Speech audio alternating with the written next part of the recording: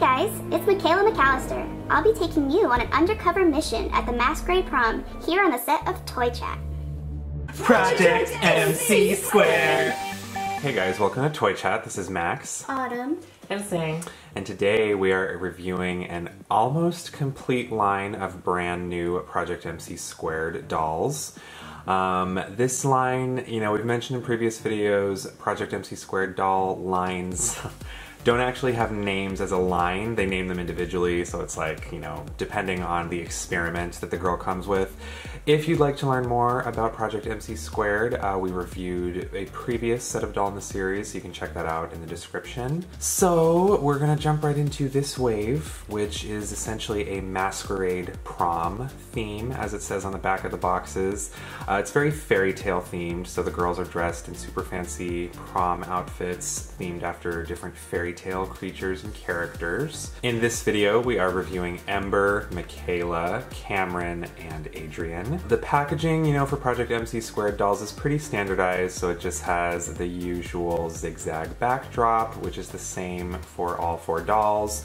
There is another character in this line, Bryden, who I did not pick up. We'll talk a little bit more about her later. But yeah, nothing too exciting going on with the front of the packaging. It advertises the show on Netflix, and you can see the experiments the girls come with, which we will also show you guys.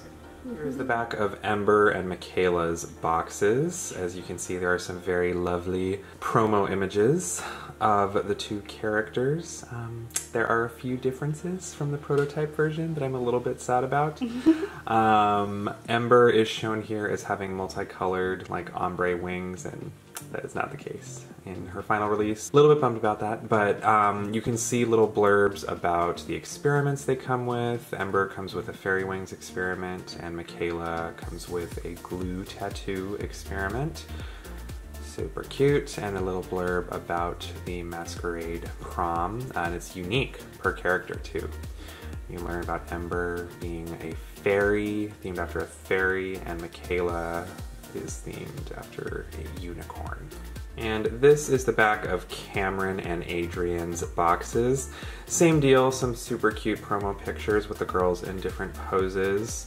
And you know, it's funny, I feel like in older releases they had the actresses from the show on the back of the box now. Yeah. But I kind of really like the high-res pictures of the dolls. I think I prefer this. I think the promo images are gorgeous. Yeah. Like dynamic, like angles and yeah, so pretty. You still try in Project MC².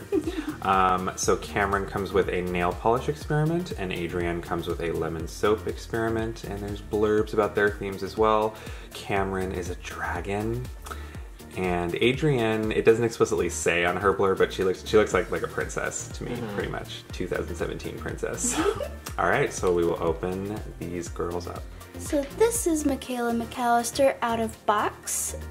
She has this really cute two-toned eyeshadow going on, with the bottom, like on her lid, being purple, and then going up more towards her brow being like a cute magenta-y pink.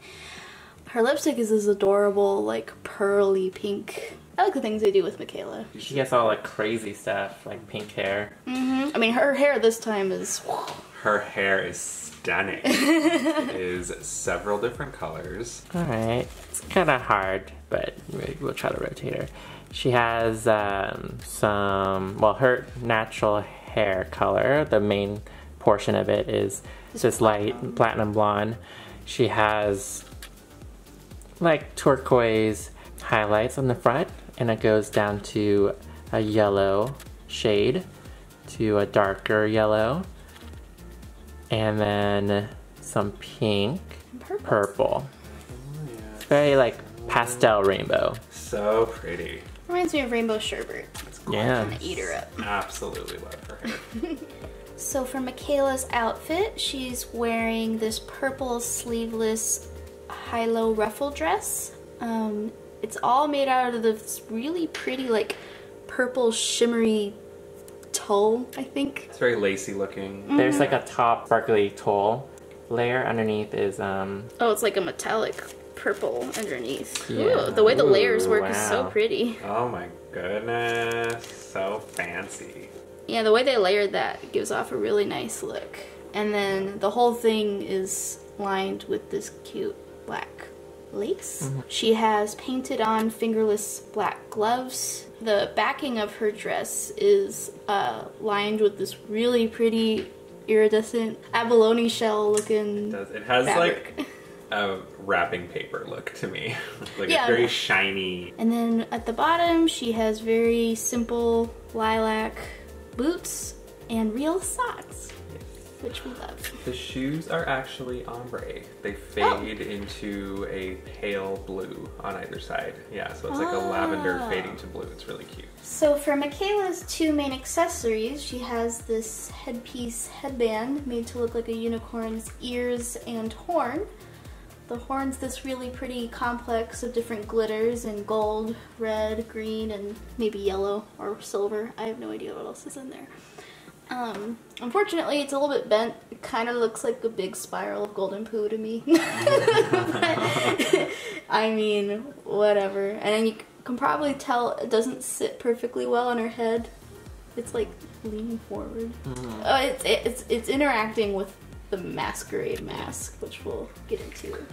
She has this elaborate black mask, which is adhered to her head with a elastic tie that they include, which is a nice gesture in theory, but it's so tight, it's really hard to get on the head, leaving the hair flat, and it also bends the hair where it sits, and it pushes the headband up a bit. It just doesn't sit right with the extra pressure of the elastic. We were just talking about it, and we were wishing either, like, I don't know, they gave the mask like little handles that they could hold up themselves, or they made the masks like they had like glasses. Cute in theory, they just turned out really awkward and impractical, unfortunately. Yeah, I wouldn't want to leave the mask on because I don't want it to bend the hair. So here is Ember Evergreen out of box. She has this like pale green eyeshadow, which at the end of her eyes kind of cascade into this like light pink color. I think she has some pink under her eyes too. Yeah. And then underneath her left eye is this really pretty white design, which I think is just made to look like loopy petals or fairy swooshes. Doesn't have to be based in reality. Her lipstick is the most exciting of the whole line. It's this like bubblegum pink, but has glitter just covered on top of it. But as with most dolls with glitter lips, sometimes you have to look for one that doesn't have, you know, weirdly splattered all over the place. But I mean, I can already see some outside of the lines of a lipstick that I would want to take off personally, but it still looks really good. Yeah. Most of Ember's hair is this pretty lavender lilac color, but then on the underside of her hair, she has like this big chunk of magenta in it.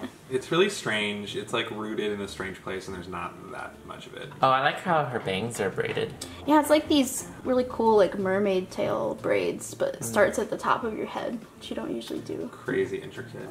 And her headpiece is just, I love it. Beautiful. It's this antler hair piece with flowers adorned on it. I don't know, like most of these girls I feel like there's, oh, you know, nature themed, like we're going to the prom, whatever this is, but this one feels very magical to me. Ember has what we think are dragonfly wings on her back. It's a clear see-through with sparkles throughout. They don't capture super well on this camera, but they look really cute in person. Yeah, I mean, she's supposed to be a fairy, so I'm sure they're intended as like fairy wings. Quote, unquote. They're very Tinkerbell, so yeah. And now for her outfit, she has this really cute spaghetti strap dress with green ribbon all around it and this really pretty like blush ruffles to it, and it looks like it's like two-toned. Yeah, so I guess it's like this off yellow green look. I love that shade of green. It's such like a leafy green. Very beautiful. And the green ribbon itself is lined with golden thread, which just, it's nice, you know? It's nice seeing nice things. Her dress is tied off to the side with a little pink rose. We should probably just show the whole side here. Her dress is tied off to the side with this cute little pink rose, and it opens up on her right hip with all these like cascading layers of tulle and lace and whatnot. It's also another high-low dress. Just cute. I guess that's in right now. But yeah, the whole bottom skirt is like this really cute lavender tulle on top of like a white, or I mean, sorry, like a light pink silky color. And then it has a little bit of green flourish for the side bit. And then I like how the ribbon comes down and looks like a vine or something. Yeah, you can see a little bit of the rat's nest that is the back of her hair. Yeah, we should probably talk about that. Her hair, while a lovely color, it's a little bit of a disaster from the back, yeah. I was like, geez guys, are we gonna brush this? And I was like, I don't know if we should. Like, actually that might be a good point. Yeah. For her shoes, she has these really cute strappy beige sandals with little like pink flowers molded and painted on the side. And she has these really cute fishnet lime green socks underneath, which... Love doll socks. It's not high fashion in real life, but it looks great here. This is the Masquerade mask that Ember comes with. It's a super cute, kind of glossy lavender color, and it is shaped like a butterfly. Precious. This is, in my opinion, maybe my favorite mask of the set, which makes me doubly bummed that it's kind of awful getting them on these dolls. Yeah, we really didn't want to put it on her hair because it was going to put a lot more stress to the whole rat nest situation, so... Yeah.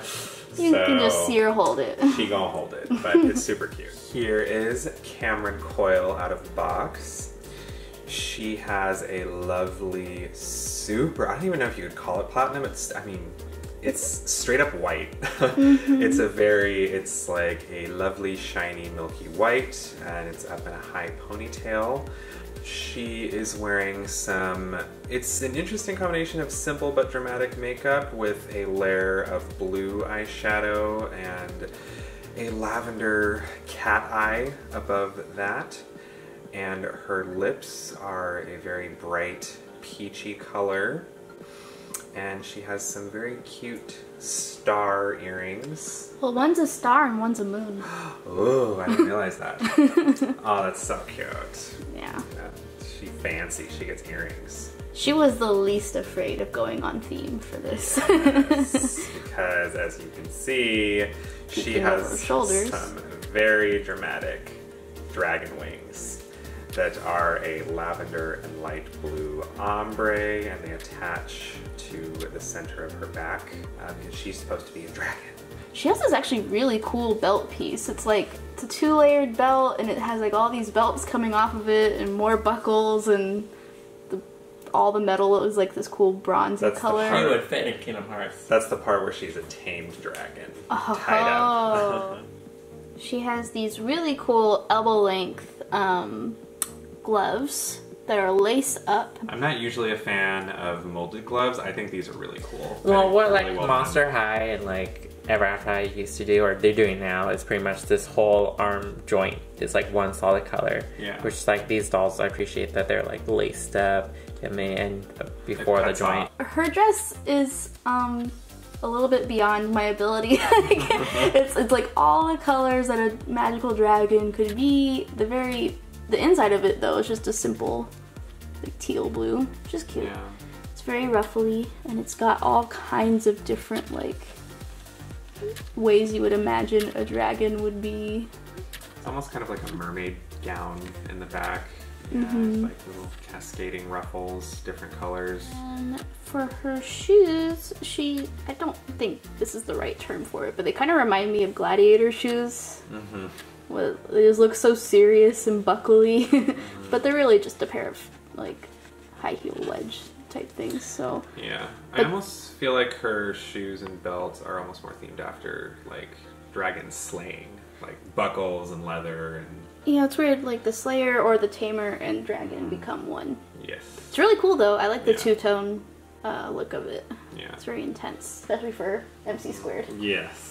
Camryn's Masquerade mask is a very simple, it's almost like an off-white gray color, and it's The theme's a little odd to me because it just kind of looks like a beetle or something. Like it doesn't really remind me of dragons or, yeah. I'm not a big fan of the color in comparison to the rest of her because like she already has the striking white on her head. And finally, we have Adrienne Adams out of box. She has this light lavender eyeshadow and it's kind of metallic-y looking, and it has she has some purple on her upper brow. Her lipstick is this very simple shiny pink. I think what's really cool about her is her headpiece. It's like this chrome silver, I guess it's a tiara. Yeah.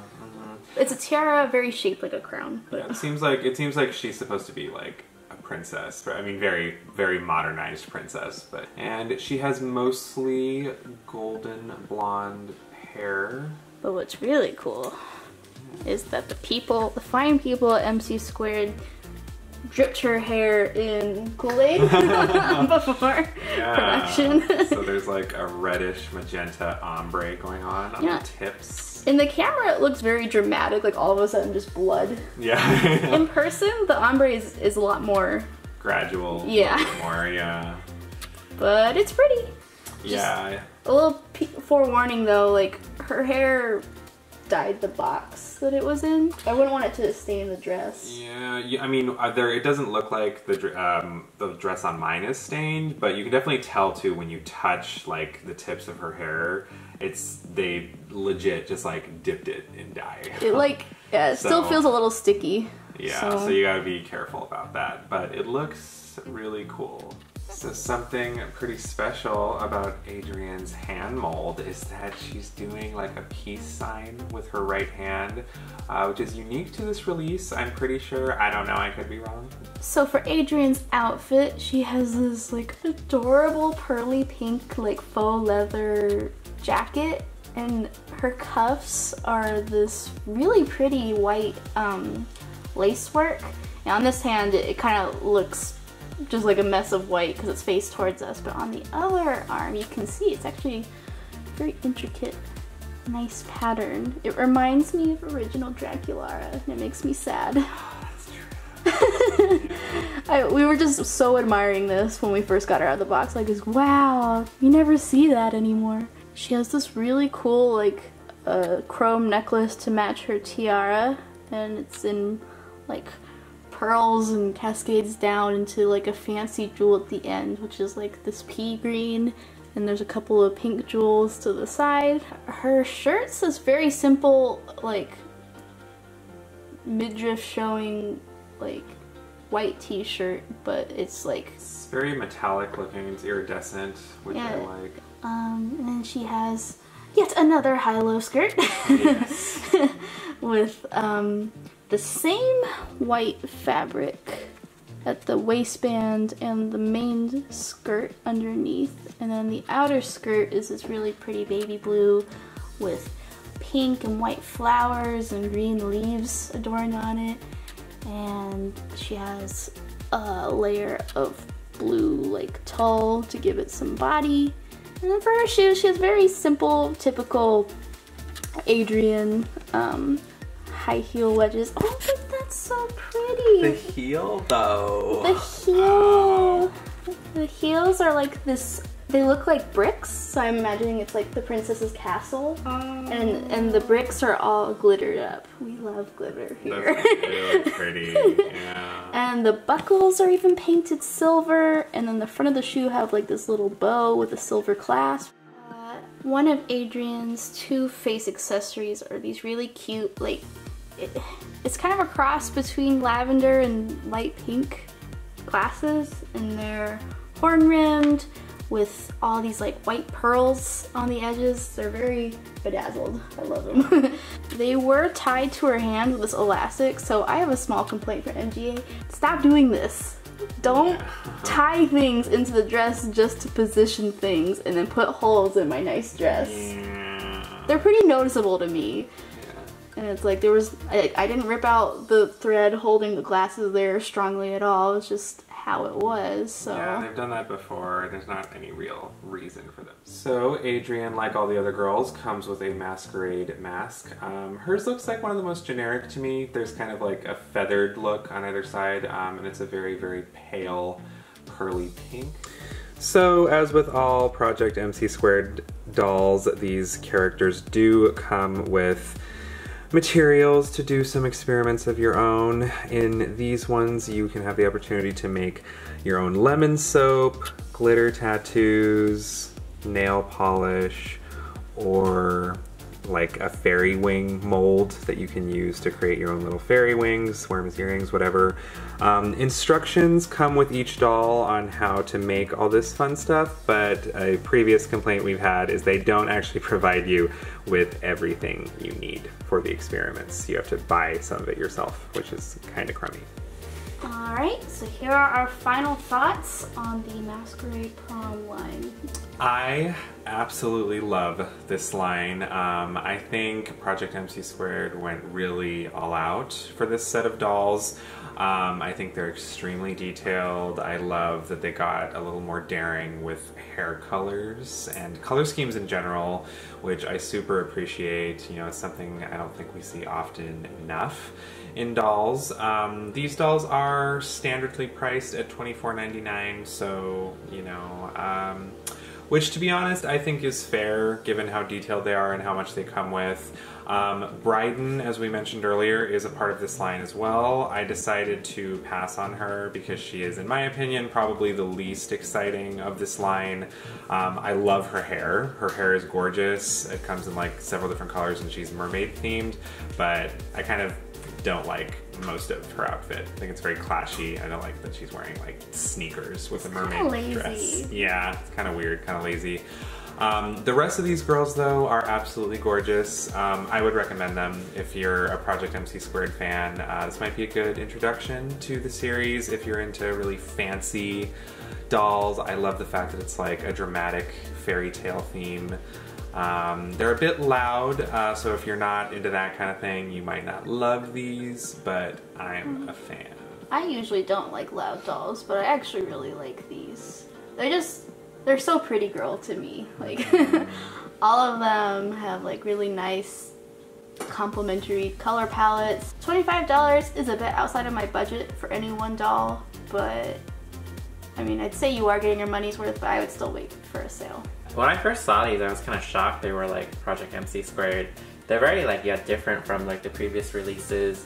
But I definitely think that they're very pretty dolls, and it definitely, the $25 really has gone like into the dolls. Ember's like outfit is very like multi-layered, so there's a lot of different fabrics, and that could be very, you know, costly.